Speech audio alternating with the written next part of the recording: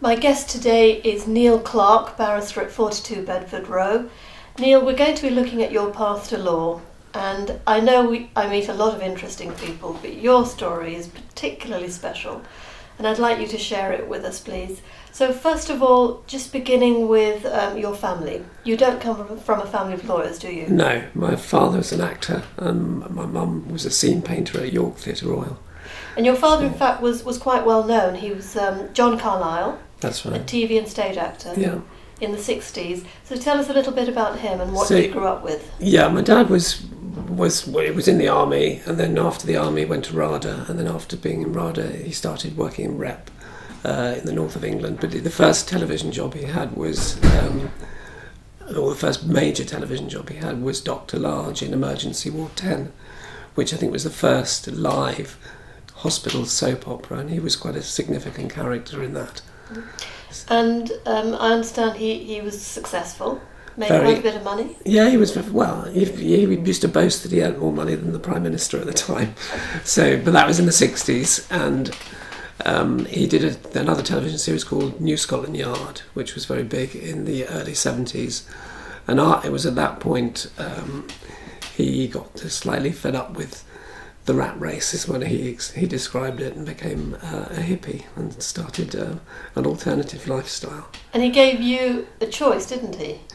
Well, he made a decision where what he wanted to do was set up a commune with some of his friends, actor friends, and what they decided on was to buy a big old sailing boat, sell their houses, sell their property, and just take off and explore. And that's what they did. And I was very nervous about that at the time. How old were you? I'd have been about 9 then, so I remember saying I didn't want to go on a boat, I didn't want to get shipwrecked, and that was my big problem. And he used to say, well, he said to me, you're much more likely to get run over than you are being shipwrecked, so I wouldn't worry about that. But you did set off with him, didn't you? We did, yeah. I mean, we were given a choice whether we wanted to go to boarding school or join the boat, and so we joined the boat. And tell me a little bit about that life on the boat. So Dad was in the Sea Scouts or Sea Cadets. That was all the experience he had about sailing. So we hired a skipper, and the skipper took us around the UK for the first 6 months. We spent quite a while in Woodbridge having the boat restored, and we lived on the boat then. And he sold the house and bought the boat, a big wooden sailing boat, a bit like the Oneidin line, if you remember the Oneidin line. It was one of those kind of boats. So a lot of work, and then we slowly went around the UK learning how to sail. And what about schooling? Well, we were going to be homeschooled, which lasted for about 2 weeks, and then my mum gave up. So we didn't have any schooling. Now, when you say commune, a hippie commune, how many people were on this boat? It varied, but probably about 9 or 10. So. And then from England, did you sail further afield? From England, we went to Amsterdam. That was the first stop, and my mum was pregnant then, so we sailed from Ramsgate to I ended up in Amsterdam. Stayed there for a few months, and my brother Twig was born. And these 9 or 10 people, were they all actors or were they different? They were a mixture. Doug was the main co-captain with my dad. He wasn't the captain. My dad was very much the captain, but Doug was the main contributor other than my dad, and he was quite a successful American actor. His boyfriend Mel came on, who was a hairdresser. So it was creative, and there was Naomi, who was half Japanese from Hawaii. She was, a close friend of the family, and a few other people that joined the commune that wanted that alternative lifestyle. And did you live in Amsterdam when you reached there? We lived on the boat. So we lived on the boat, yeah, on the North Sea Canal, and that's where my brother was born. And what was your experience of Amsterdam as a young boy of about 10 or 11? Well, there's two major. The red light district was quite an eye-opener for an 11-year-old boy that used to go out with his brother in the dinghy and take the little boat out there, and that was quite a vivid memory and quite exciting.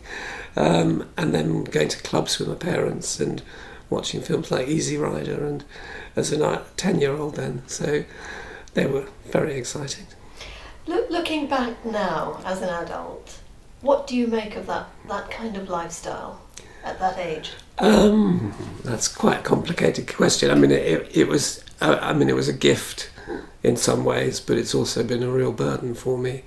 You know, it was very difficult to go to be re-socialised in a different way. Coming back to a comprehensive school in northwest London after that, I mean, that was just the very beginning. I mean, after that we went on and the journey.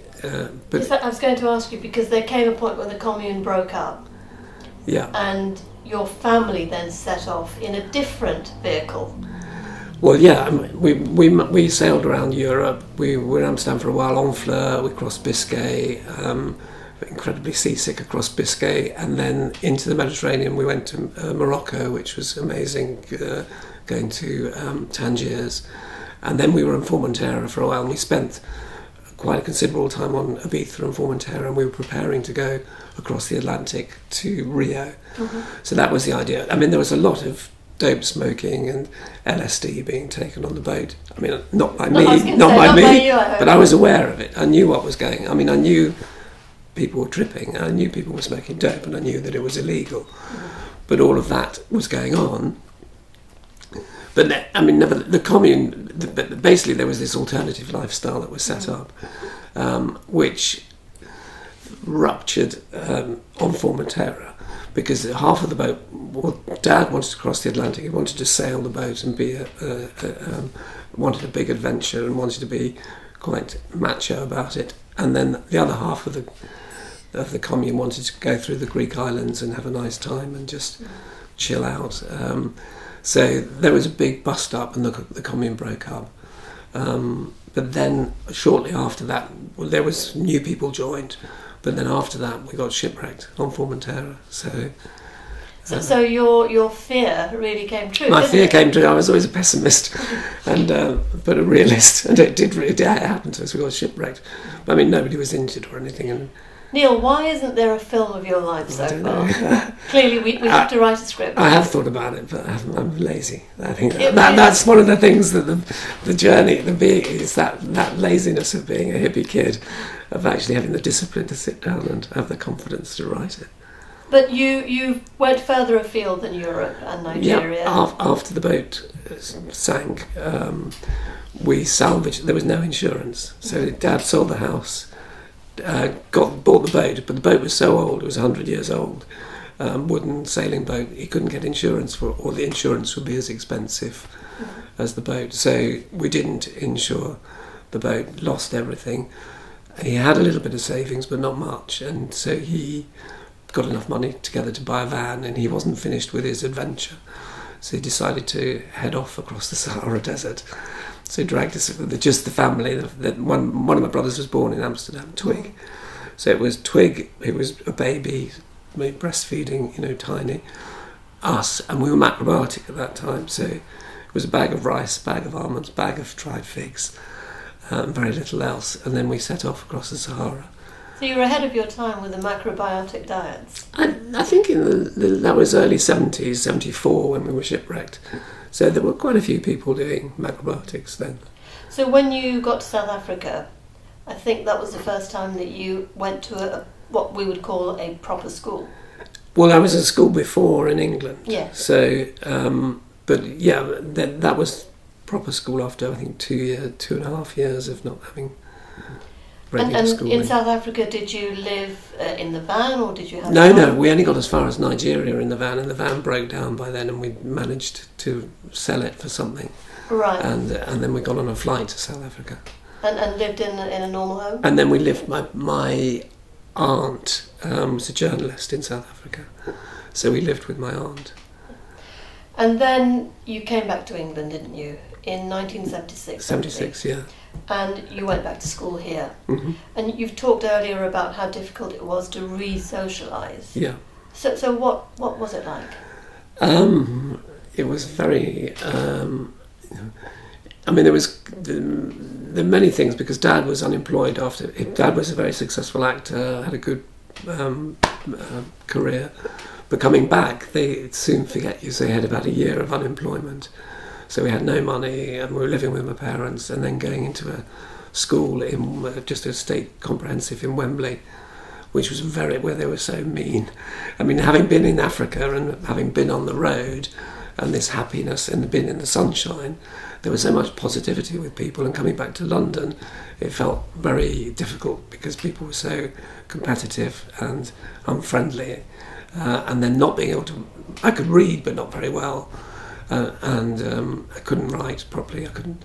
So that was very, very difficult. So that emotionally for me was incredibly painful, and so I'd be at the back of the class trying to catch up with what was written on the board. During this period, was there any idea in your mind that you might become a lawyer? No.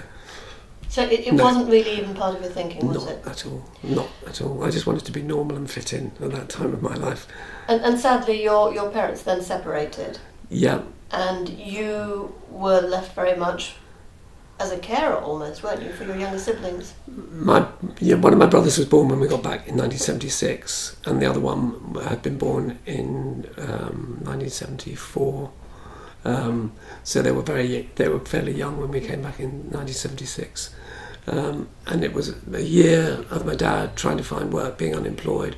Then once he did get work, he was back up in the theatre and away, and I mean it was always for my dad.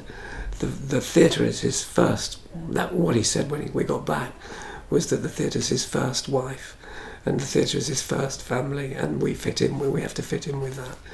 And then once he got established in the theatre, theatre cleared in Mould, just didn't hear from him, and Mum was struggling to bring us up, changing nappies and everything. That was so at that point I was very hands-on, helping out, but also being a teenage boy growing up, doing all the things that you try to survive in school and have a good time as well. But so I was very hands-on, and they did split up when I was 15. So by the time I was 50, yeah. Did you get any qualifications from school? 3 O-levels. And where did that land you? I went to drama school where you didn't need academic qualifications. And which drama school did you go I was at to? Guildhall. And then I was in the same year as Simon Russell Beale, and so you were competing with people like Simon Russell Beale as an actor, which was a real education. So 3 years, that was my education. It wasn't my education, but it was puts you on your mettle, having to sort of interact with people like that. And then how did you fare as an actor? Because your father obviously had been successful on stage and in TV. I was more of a sort of bumbling along, sort of wanting to be... I did lots of television and theatre. I was at the National for a year. I was in EastEnders for a year. So I did lots of stuff, but I was never driven as an actor. Mm. I always felt I wanted to be part of the ensemble. I wanted to be at the National Theatre. I wanted to do Shakespeare as a company player, or to share in the theatre, the storytelling experience.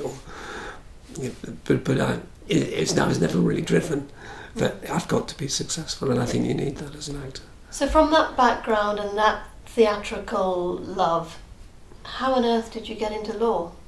Well, acting is really difficult, so it's pretty soul destroying, and I got to a point after doing EastEnders, it was before. I went through a fairly big breakdown in my own personal life, or a crisis point where I thought I can't carry on. I was doing too much painting and decorating between acting jobs, too much other jobs that were just not making me very unhappy. So I went into therapy, for quite a while, and it was through that actually I realised I have value as an individual. I'm not an actor. I don't have to be successful as an actor. I've got my own, and it was that I thought. From there, I went in and thought, well, I need an education because 3 O-levels just isn't good enough. I'm not that. I'm more than that. So I did Open University Social Sciences, and then all of a sudden, with computers, I could spell, or spell check would help me spell, and my results were good. So that was. So then I did a law degree after that, and at Birkbeck. And then came to the bar. And then it wasn't until the final year of Birkbeck, where I was getting on course for a first, But I thought, what do I want to do with my law degree? Because I wasn't thinking about being a lawyer. I was just thinking it'd be a good degree to get, you know, to open doors for employment and do something. So that's why I did the law degree, but I loved it. And then I thought, well, actually, acting is not that dissimilar from being a barrister. I'm used to getting on stage and standing up and speaking. So that's why I thought, well, I can give it a go. So I came and auditioned for a few sets of Chambers and got very lucky with 42 Bedford Row. And it's been absolutely brilliant speaking to you, Neil.